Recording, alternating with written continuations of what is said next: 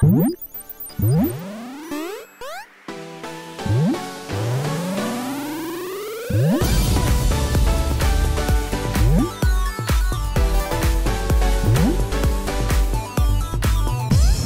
guys, and welcome back to another episode of my Pokemon Battle Series, The School of Hard Knocks. Throughout this episode, we're going to be jumping on to the Pokemon Global Link Battle Spot ladder, playing under the rating battle rules, which are the Championship Rule Series, and they are the equivalent to the Video Game Championship 2017 rule set this season.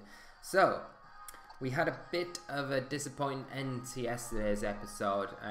As I was saying yesterday, we got really complacent, rushed our team preview, and it didn't end well. So hopefully we can kind of pick back up today on a bit of a better streak. I keep doing this and saying how important it is to kind of concentrate on on your team preview and just not get complacent throughout any stage of the match, because your opponent is kind of waiting for that and just will take advantage of it and jump on it straight away, and it will cost you. So it's so important to just try and keep that concentration level up, think through your moves, take your time, and just make sure that you're just kind of making the most optimal plays. I mean, when you look at the best players in the world, you look at like the likes of Wolfie Glick, Ririza, Marcus. I mean, they all play consistently well, and I know I'm missing hundreds of names out. Well, not hundreds, but you know, I could ream off a lot of players' names that are just great players, and they make the consistent plays because their level of concentration in a match is just so switched on, and it's just that's what you need to try and replicate in your matches, and and it will kind of, the more you practice it, the more you think through things, it will come a bit more naturally, and I think the results will kind of improve from that. So hopefully we'll try and do that in today's episode, and we'll grind out some wins and finally climb over that 1700 mark. So it'd be nice to get over that by the end of this week anyway. So we're just going to sit and wait for our opponent. We're on a record of, we played 25 with the team, we've got 19 wins, 6 losses. It's not too bad, it's not brilliant either. We're on a rating of 1676, so quite close to that 1900. 1900? What am I talking about? 1700 mark. Anyway, we've got our first opponent from Mexico on a rating of 1596, I think, and they're running a team of Mimikyu, Alolan, Incineroar, Torkoal, Tapu-less, and Porygon 2. So, looks like a quite heavily Trick Room based team here. Straight away he's got the Torkoal, so it's going to really put me off bringing my Kartana and my Ninetales. He's got the Mimikyu. Now the thing is with the Mimikyu, I do want to lead my Ninetales. I'm running raw on my Ninetales, and Mimikyus tend to run Mental Herb just to guarantee the Trick Room up. So even if he leads with the Porygon in that situation, as long as we've got something to cover the Torkoal, then we should be alright. Obviously we've got to worry about the fake out as well from the Incineroar, but I think what I might do is lead my Ninetales and Garchomp. I think I will bring, I wonder whether it's worth bringing both of my fire types here. We've got to be careful though for the Incineroar and the Muck with my Marowak. That's the only problem. I think Talonflame would be a nice choice here, and I don't think Milotic's going to be that great. But if we can stop the Trick Room, I think Marowak... No, actually, I'm going to bring Kartana. That was just on a whim, because I am running Night Slash on the Kartana, so I don't know what sense that makes right now, but at the time it made some sort of sense. Marowak probably would have been the better choice there, so I've probably just totally cocked up this first match, but we'll see how it goes. We might only need 3 Pokemon. So my opponent's going to lead off with, let's see what you've got, boy. He's going to lead off with the Mimikyu and Incineroar. Okay, so straight away he's going to be putting pressure onto my Ninetales. But I am going to go for that roll into the Mimikyu slot. I need to stop him setting up the Trick Room.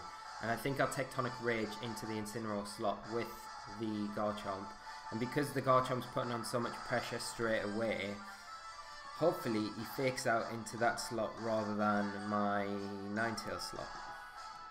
but you can never bank on these things. So I'm going to Tectonic Rage into the Incineroar to make sure I pick up the KO and roll into the Mimikyu slot. Incineroar is going to fake out, unfortunately, onto the Ninetales slot, so he's probably going to get this Trick Room up, if that's what he's going for. We should take the Incineroar down here, but then we kind of have to expect that the Torkoal is going to come in this next turn, which is going to make things really difficult for us. So hopefully this does pick up the KO. Should do. Yeah, easy. Easy money. And yeah, there's a Trick Room. So we're in deep trouble. This Torkoal comes in now, which I definitely guarantee that it probably will do. Because then we've got to also worry about not just the eruption damage, because it's going to do a massive chunk to Garchomp, just because of its sheer power. We've got to worry about the play rough from the Mimikyu as well.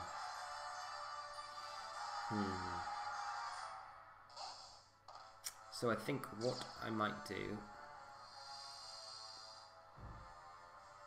let's see what we've got. Yeah, the Kartana is no good here. It was definitely not the greatest move. At least if I brought Marowak in this situation, it would have been a good switch in now for the Ninetales. So there's me starting the episode off by saying think through the battle thing every turn and things like that, and I just totally disregard that. So if you're going to do anything from this episode, this particular match, is just learn what I'm not doing. But I think I'm going to have to sack my my Ninetales here. So we'll just Blizzard in hopes that I get it off. I don't think I will, because the eruption will come out, but if I do, I'll hopefully break that Mimikyu disguise. I'm just going to protect my Garchomp here, and Torkoal's going to go for the eruption, which will take down my Ninetales. Easy peasy. And I'd expect probably a play rough to come into the Garchomp slot now. Yeah.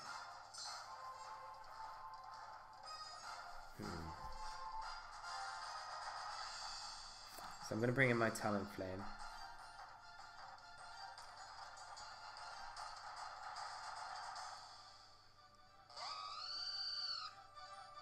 And I really need to try and burn these Trick Room turns. I'm going to Brave Bird into the Mimikyu just to... actually, yeah. I'm going to Brave Bird into the Torkoal actually, just to reduce that eruption damage. And I'm just going to Earthquake with my Garchomp, because I will be able to get a Brave Bird off before the Torkoal moves. So hopefully if it does eruption, we do a decent amount of damage. It won't do too much, but it should weaken it enough so Garchomp may get through this turn. If we do, then that's huge. Yeah, both going to take it quite nicely. Play Rough's going to come out, and we do survive, so we're going to get that. We're going to get the Earthquake off, which is really nice. So hopefully this will pick up the KO onto the Torkoal, as well as breaking that disguise onto the Mimikyu. If we get rid of the Torkoal, then the Kartana can kind of come back into play, but we can't pick up the KO on the Torkoal, which is really unfortunate. We do break that disguise though. Right, now.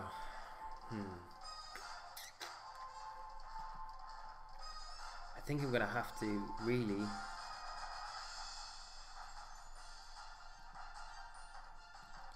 the Brave Bird into the... I wonder if I can get away with Earthquaking again, if he's going to double up into that Talonflame slot just to get rid of it. But then if I lose Garchomp, I'm not really in that great position at all. But by protecting here, I'm just kind of an... we'll do it, we'll just go for the protect. It's just I've got another turn of Trick Room to kind of get through after this, I think, so I'm going to have to not attack through that, and the protect here is quite obvious, so you can quite easily just double into the... Torkoal does Flamethrower into the Talonflame, and it is actually enough to pick up the KO.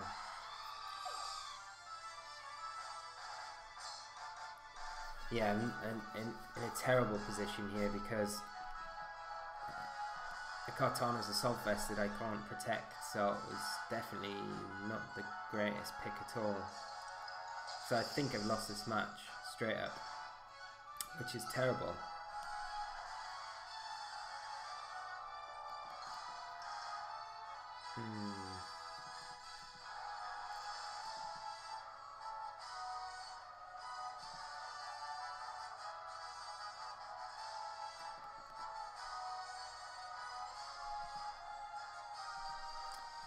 Oh, there's not a lot I can do here. I think I have to just Sacred Sword into the Torkoal and go for a double protect with my Garchomp.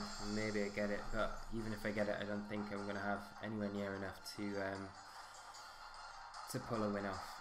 No, I don't get it. Flamethrower and imagine Kartana. Yeah. And that will be game over. So that is extremely disappointing. We do see the Trick Room end now.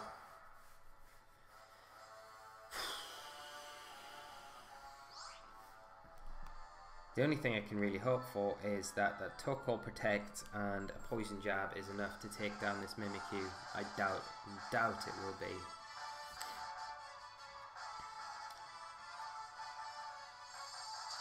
If we get a mad crit, we might. Nah, doubt it.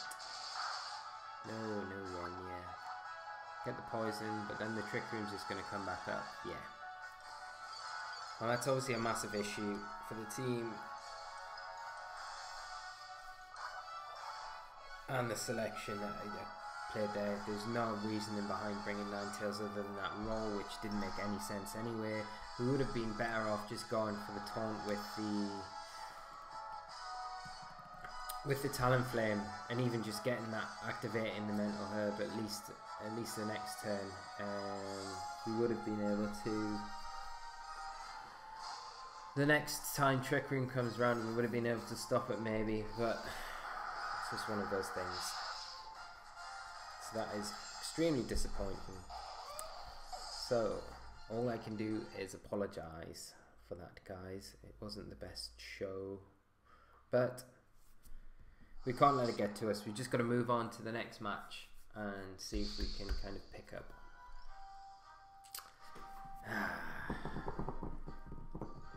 So frustrating. And it's more frustrating because it's not the team doing. It's not like the team fell apart there. It was me that caused that, and that's the thing. Like it's I guess in a way good to admit that it's kind of all down to you at that point. It's not anything you can kind of say, oh, I didn't put this in the team, so the team couldn't cope with it or something like that.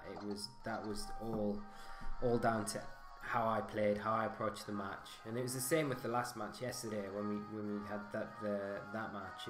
That was the same exact situation, and we just need to kind of try and snap out of it, and we'll go on to the next match and see how we get on. So we've got Rod from the United States on a rating of 1587, and he's got a team of Tapu Koko, Kartana, Tapu-less, Arcanine, Salamence, and Tentacruel. So that's kind of cool. We haven't really seen many Tentacruels. I do know the recent regional in the States past weekend, I think last weekend, there's a few Tentacruel in Top Cut, which is really cool. But how are we going to approach this one? He's got double Intimidate, so Milotic might be quite nice here. And I think that's what I'm going to do. I'm going to lead Talonflame, Milotic.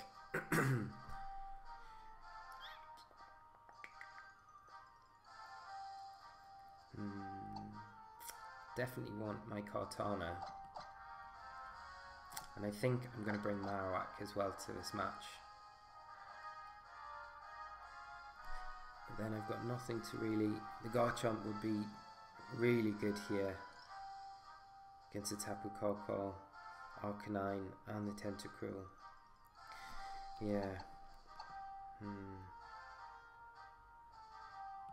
I think I'm going to forgo Kartana and bring my Garchomp. And I'm going to prioritise trying to get that Tailwind up.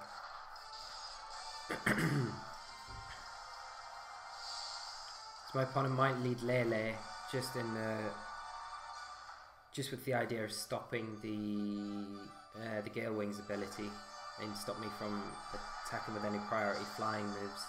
But it won't stop me because Tailwind isn't an attacking type move, so it isn't prevented from the Psychic Train.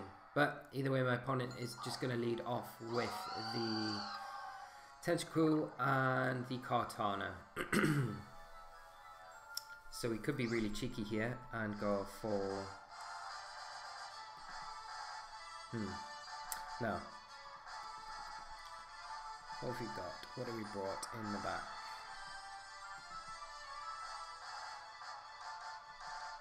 Yeah. So what I'm going to do, I'm going to set up a Tailwind with my Talonflame while I can, and I'm going to Hidden Power Fire into the Kartana. And hopefully Talonflame sticks around this turn. If Milotic does go down, if it's a sashed Kartana, and I've got Garchomp to bring in next turn, and the Earthquake, and just having Talonflame next to it firing things off really helps. So Kartana actually survives on its sash. Tentacool uses Muddy Water.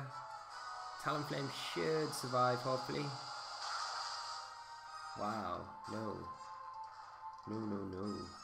Critical hit on Talon, which is really unfortunate, and I imagine a Leaf Blade's going to come out onto the Milotic. That's disappointing. Because normally Talonflame should survive that. So we've got the Marowak and Garchomp now.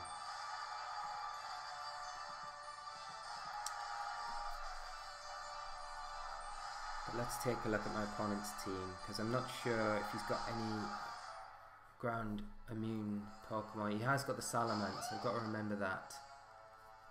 So the Salamence actually could come in if he's brought it here. But I am just going to protect and just go for... No, I'm not.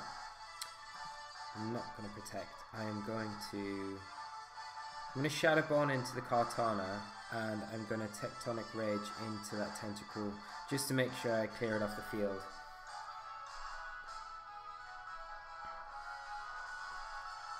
Kartana protects. And there's no protect from the Tentacool, so we're going to clear that off the field, which is nice.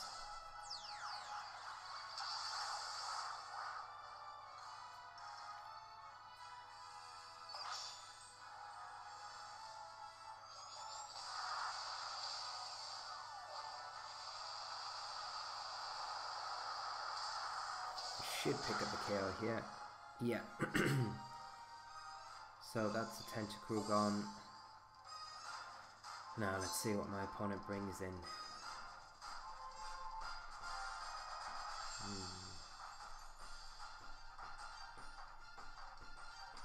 Hopefully it's not the Salamence. It's a Tapu-less.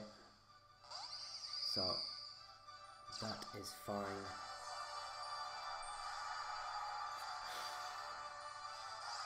So what I'm going to do is I'm going to Shadow Ball into the Tapu-less, and I'm going to Fire Fang into the Kartana with my Garchomp.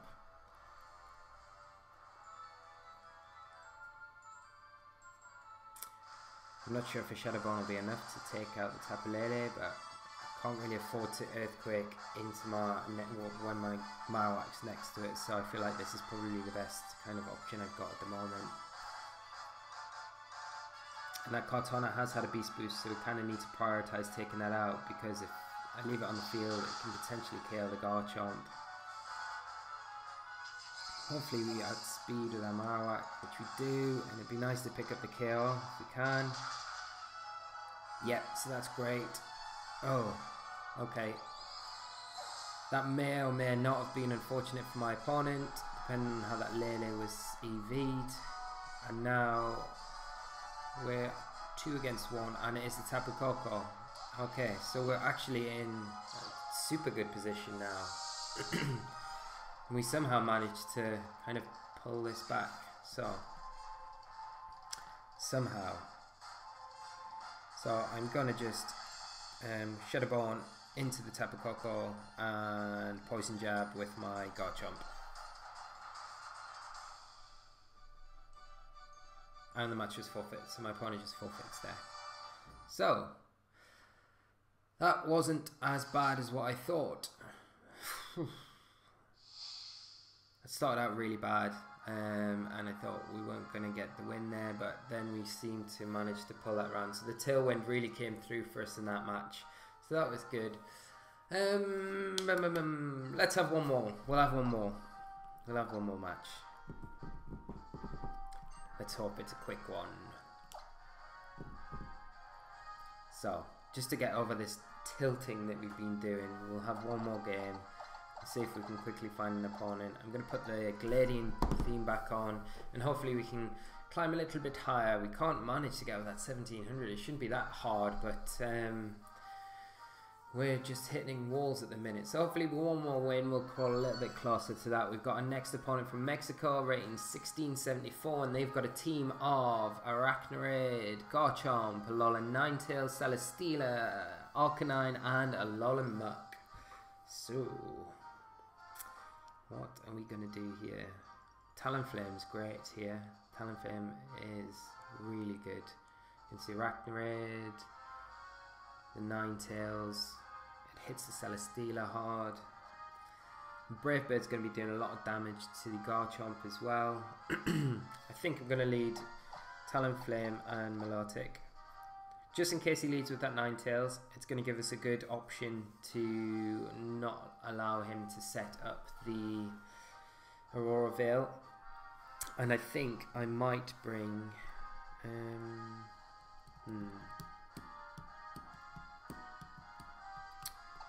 Garchomp, and do I want Kartana? I don't really think...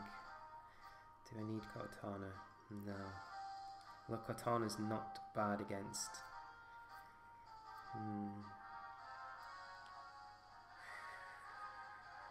I think I'm going to go with Marowak as my fourth choice. Yeah. Just for another tech against that Celesteela, to be honest, because I haven't got a great deal to hit with. Talonflame's not the best. You can't really rely on Talonflame to deal with Celesteela, because the Flare Blitz on bulkily built defensive ones, it's not going to be KOing, so I do have the Fire Fang and the Garchomp, but again, I don't really want to be having to rely on that too heavily, so just having the Marowak in there just gives me that little bit more assurance. And I'm running a speedy Marowak, so it should be outspeeding the Muck and the Arachnoid, so that will do decent enough damage on it anyway. So we're going to lead off the Milotic and the Talonflame, and I think I'm just going to double straight into the Ninetales here. Yeah. I'm going to go for the Blizzard, just take advantage of that with my Milotic, and I'm going to just Flare Blitz. No. I'm going to... No. Actually, I need to keep my... Yeah, I'm going to Flare Blitz into the Ninetales, and I'm just going to Blizzard with my Milotic, just to break that sash and stop getting that Aurora Veil up. It does alright damage onto the Muck as well. That was a crit, so that's why that did that. We should get the KO now on the Ninetales, stop any Aurora Veil going up, so that's great.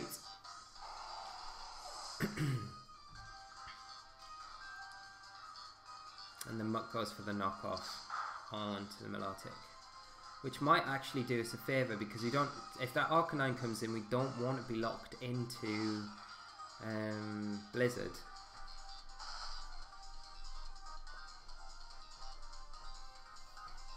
But I doubt the Arcanine will come in, to be honest. And the Garchomp comes in.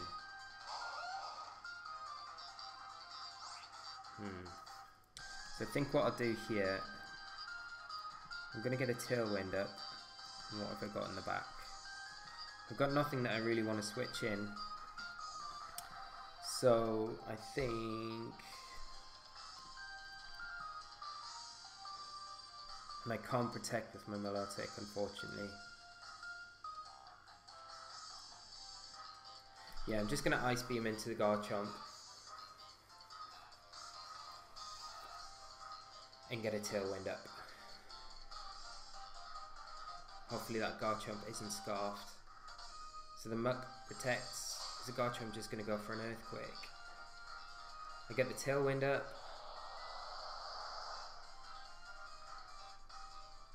And the Garchomp's going to go for the Tectonic Rage. Okay.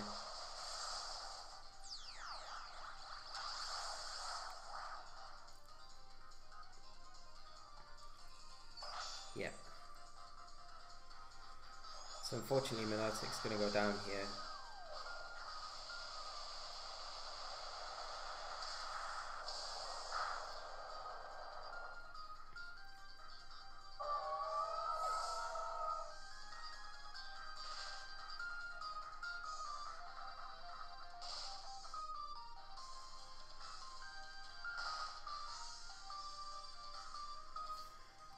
Now I'm going to bring in my Garchomp. And now I'm just wondering, actually, is that Muck in Earthquake range? Because if it is, I can take it out without the Berry activating, and I can Brave Bird into the Garchomp. And a combination of Brave Bird and the Earthquake should be enough to take that Garchomp out. So technically I could pick up 2 KOs here, depending on what my opponent does. We know that Muck can't protect this turn, but I wouldn't be surprised at all if I see the Arcanine come in this slot. But we'll just have to see what my opponent goes for.